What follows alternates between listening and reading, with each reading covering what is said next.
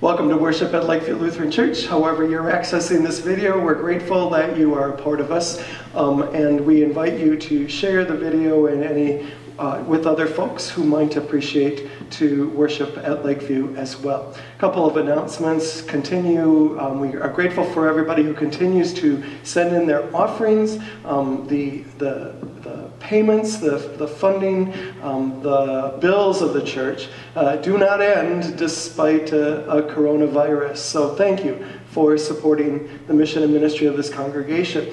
Also, thank you.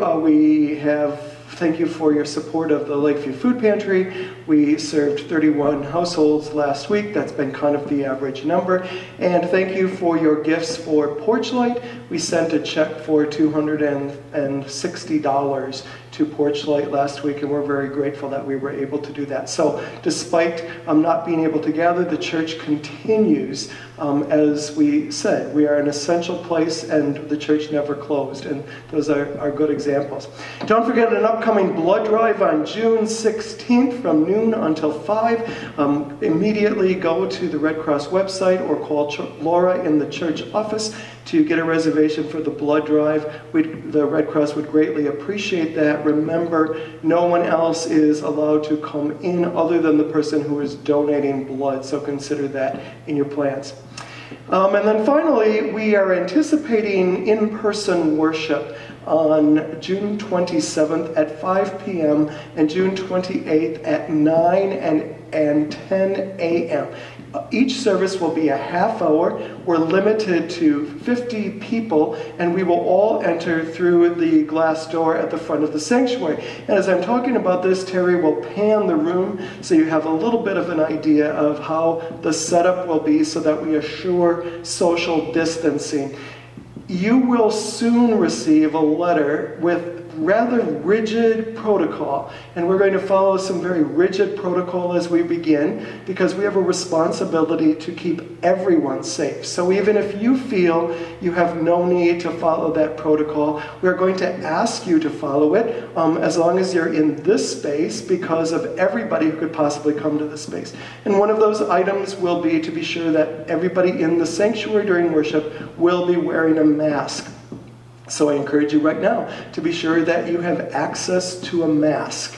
And then as you come, you'll be able to sit in the chairs as they've been positioned. We ask that no chairs be moved around, and you'll depart from the narthex out those doors. The lower level will not be open at all, and no other doors will be unlocked other than the glass door to the sanctuary. So we look forward to seeing you live in worship, even though we won't know you because you'll have a mask on your face. But that will be fun to see how everybody's masks look.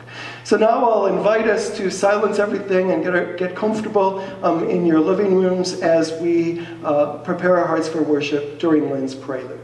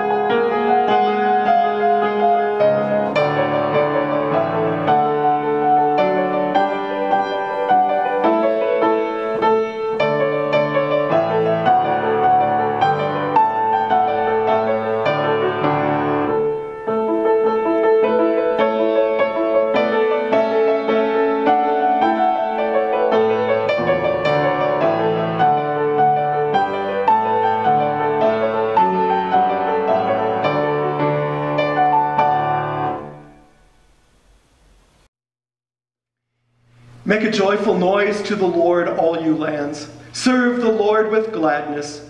Come into God's presence with a song. Know that the Lord is God, our Maker, to whom we belong. We are God's people and the sheep of God's pasture. Enter the gates of the Lord with thanksgiving and the courts with praise. Give thanks and bless God's holy name. God is good, and God's steadfast love endures forever. The grace of our Lord Jesus Christ, the love of God, and the communion of the Holy Spirit be with you all. Let us pray. Move us to serve you with gladness, God. Make our hearts be joyful as you send us forth to show care and compassion for all people. Keep us in your care and keep us safe as we go forth. In your name, O God, we pray. Amen. John Dyer will sing The Shepherd.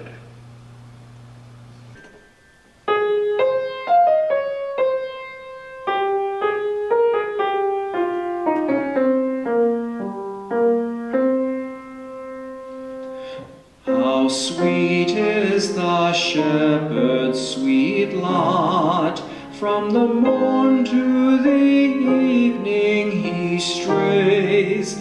He shall follow his sheep all the day, and his tongue shall be filled with praise.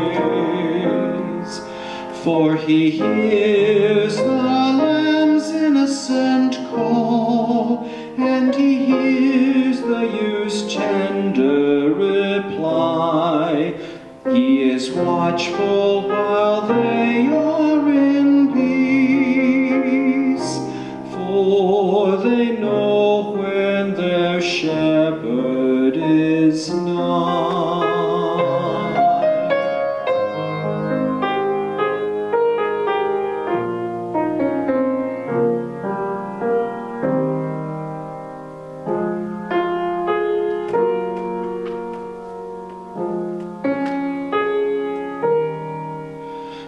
The Lord's my shepherd, I'll not want.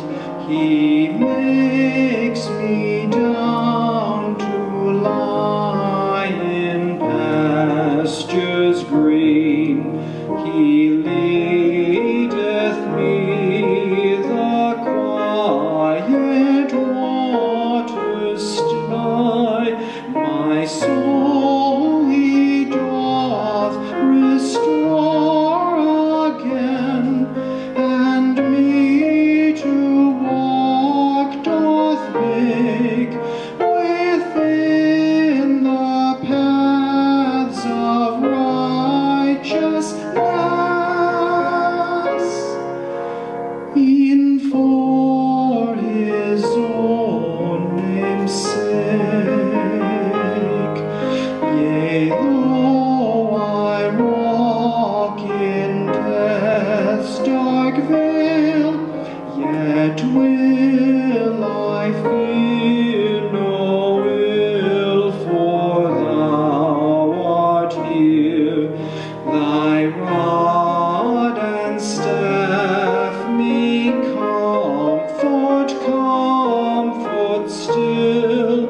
My table thou hast furnished in presence of my foes. My head with oil thou dost anoint, and my cup overflows.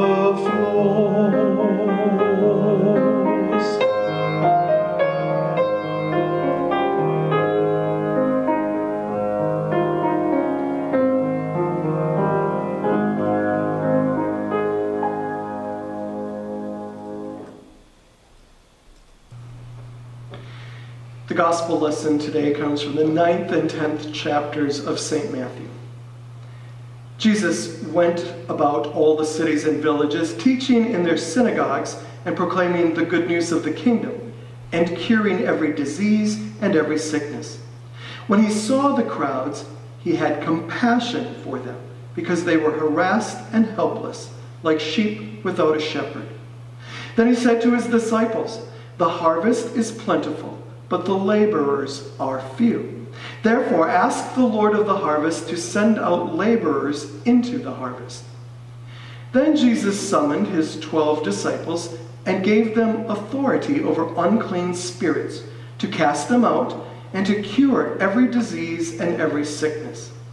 These are the names of the 12 apostles. First, Simon, also known as Peter, and his brother Andrew. James, son of Zebedee, and his brother John. Philip and Bartholomew. Thomas and Matthew the tax collector. James, son of Alphaeus and Thaddeus. Simon the Canaanian, and Judas Iscariot, the one who betrayed him. These 12 Jesus sent out with the following instructions. Go nowhere among the Gentiles, and enter no town of the Samaritans, but go rather to the lost sheep of the house of Israel. As you go, proclaim the good news, that the kingdom of heaven has come near. Cure the sick, raise the dead, cleanse the lepers, cast out demons. You received without payment, give without payment. Thoughts and prayers aren't enough. Well, Jesus encourages us in this gospel reading to go out and to preach and teach the good news of God's kingdom. He is also very clear in this reading that words are not enough. For Jesus, words must be accompanied by actions. Proclaim the good news that the kingdom of heaven has come near, Jesus says, and do so by curing the sick, raising the dead, cleansing the lepers, casting out demons, and having compassion for the people. The message about the coming of God's rule must be made believable through a concrete demonstration of God's care. Those are the actions. We are called to do that. As I mentioned in announcements, the Lakeview Food Pantry serves around, and it's been pretty consistently, at 31 households and above every Monday evening. And it's been going very well. Now next week, as our guests drive through the parking lot to receive necessary food, what if our food pantry volunteers would skip the food and hand each driver a Bible? And then what if our volunteers said to them, Jesus is the bread of life. Therefore, you don't really need rice, cereal, and chicken from the pantry. How would the distraught mother who lost her job during this pandemic and is trying to feed her children, how would she react to that? Telling someone that Jesus loves them becomes much more credible, much more believable when actions accompany the words. Thoughts and prayers become real when actions are part of those thoughts and prayers. Bible studies and sermons are pointless if we don't make them real by doing something with those words after we've been nourished because of them. So the story from Matthew this morning is about Jesus sending out his first disciples, his followers, to do his ministry. We know them as the first 12 apostles or messengers, or as I've said, disciples. And we also know that disciples have been sent forth every day since that very beginning of Jesus' ministry. The people of the church, that includes you and I, we are Jesus' disciples. We are the apostles of today. We are sent into the world to live out this gospel reading. Years back, the church was very zealous about sending out missionaries. We've all funded missionaries. And we sent them out to remote places to preach and teach. Today, I think the church has become much better able to realize that actions need to be a part of our mission and ministry when we send those missionaries. And the church of today also realizes that compassionate action is how we remain faithful to Jesus. Today we realize that mission and ministry can often be completed right here in our communities, in our own backyards. We don't even have to go to far away places to proclaim the gospel, although we're welcome to do that. The church, you and I, are called to communicate the living gospel through visible acts of compassion. And we do that right here in our backyards, and we do that across the globe. We have a very real situation going on in our country right now. Racism is the continued idea that some people are different, or more regularly, that some people are more superior to others because of their skin color. We've gotten rid of those separate black and white water fountains and restrooms. We now allow people from all skin colors to sit wherever they want to on the bus. But racism is still a serious injustice and a failure to exemplify God's love in this nation. Racism not only shows up within individuals, like it recently did in Minneapolis and Buffalo. Check out that video if you haven't. Remember that all police officers are not racists. But racism, besides being individualistic, also shows its ugly head in many institutions and in many systems throughout this nation. Today, racism is very prevalent in the justice system and in the disproportionate number of dark-skinned people arrested and held in jails in our communities. Racism shows up today in voters' rights. It shows up in employment and education and healthcare and in the financial world. I don't know if you know this. The Menominee Indian Reservation near our cottage is over 300,000 acres. There is not a bank or financial institution anywhere on that property. That speaks volumes to me.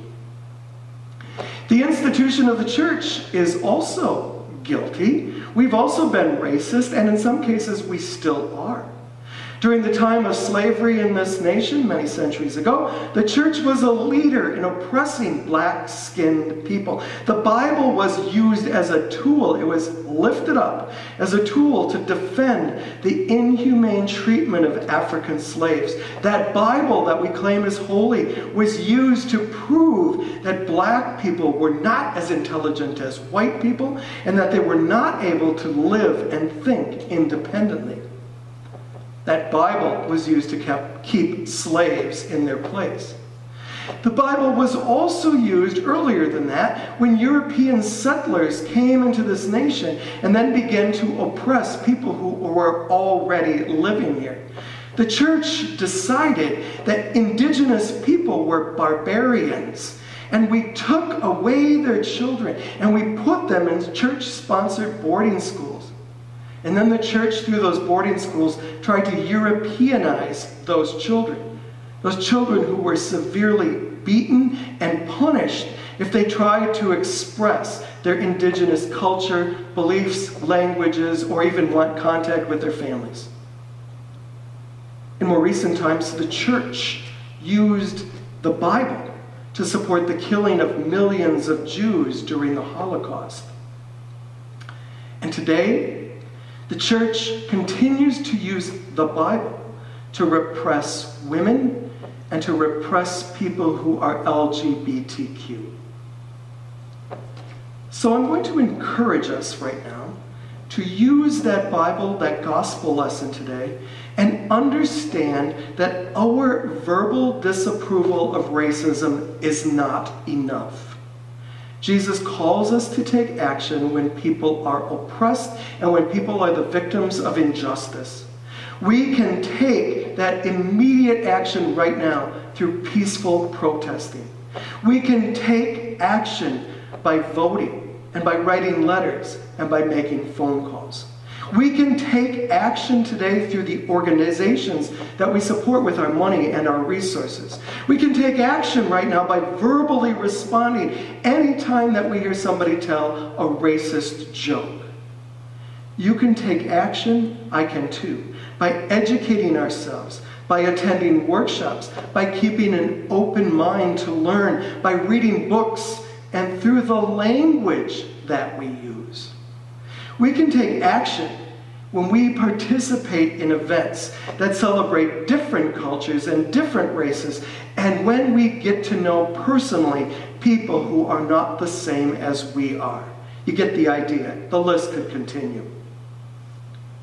So go out today. Go out and proclaim that the gospel of God has come near. Celebrate and proclaim God's gracious love and forgiveness for everyone. Use your words if you have to, but if you don't, your actions will be just fine. Jesus said so. Amen. The hymn, and the words will appear on your screen, is "We Are All One in Mission."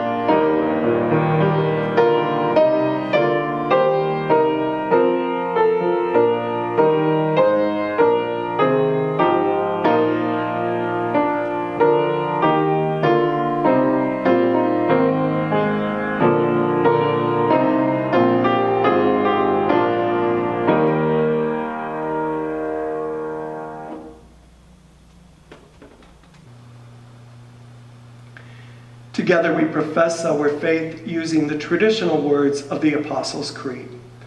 I believe in God, the Father Almighty, creator of heaven and earth. I believe in Jesus Christ, God's only Son, our Lord, who was conceived by the Holy Spirit, born of the Virgin Mary, suffered under Pontius Pilate, was crucified, died, and was buried. He descended to the dead. On the third day he rose again. He ascended into heaven. He is seated at the right hand of the Father, and he will come to judge the living and the dead. I believe in the Holy Spirit, the Holy Catholic Church, the communion of saints, the forgiveness of sins, the resurrection of the body, and the life everlasting. Amen. Let us pray. Compassionate God, give us the strength and the courage to make our actions match our words. Guide us to understand the importance of expressing your gospel through the things that we do and the ways that we treat other people. Today, give us the desire to stand up against racism and to respond.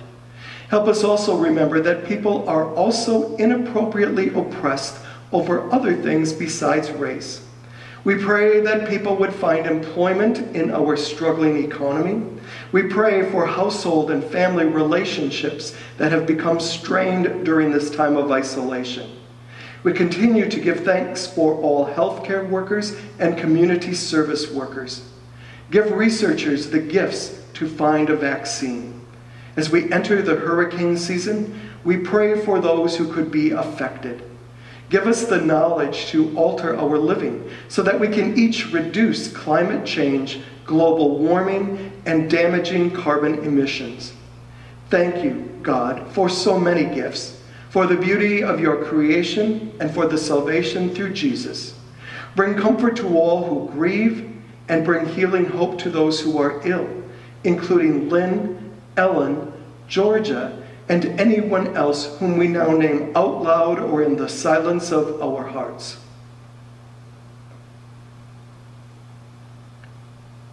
Lord, in your mercy, hear our prayers. Amen. We join together as we pray the traditional words of the Lord's Prayer. Our Father, who art in heaven, hallowed be thy name. Thy kingdom come, thy will be done, on earth as it is in heaven. Give us this day our daily bread, and forgive us our trespasses, as we forgive those who trespass against us. And lead us not into temptation, but deliver us from evil. For thine is the kingdom, and the power, and the glory, forever and ever. Amen. John Dyer will now sing, His Eye is on the Sparrow.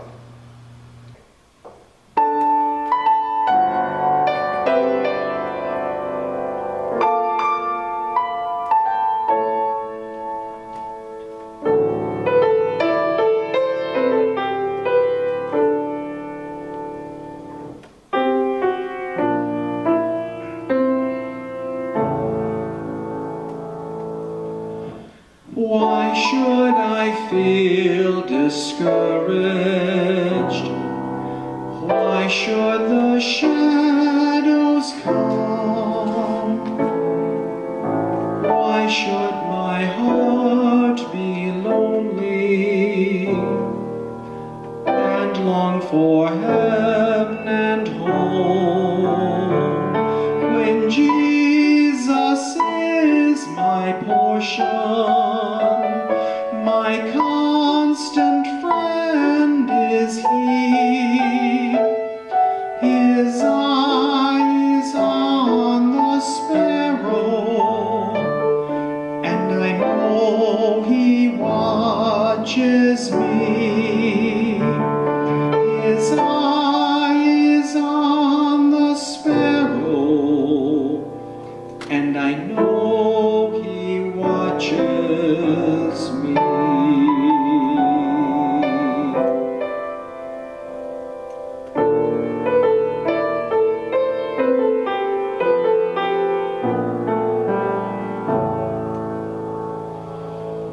Whenever I am tempted, whenever clouds arise, when songs give place to sighing, when hope within me dies, I draw the closer to Him.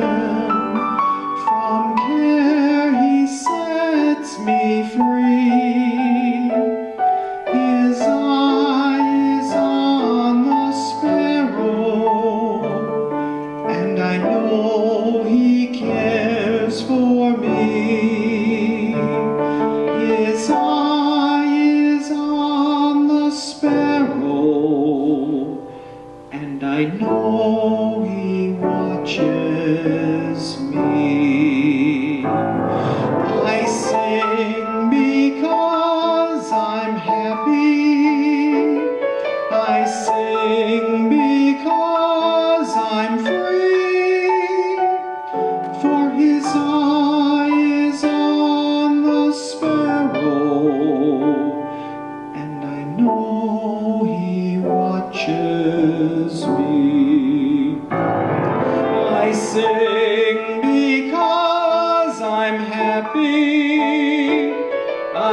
sing because I'm free,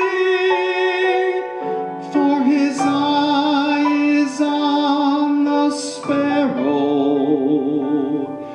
and I know he watches me.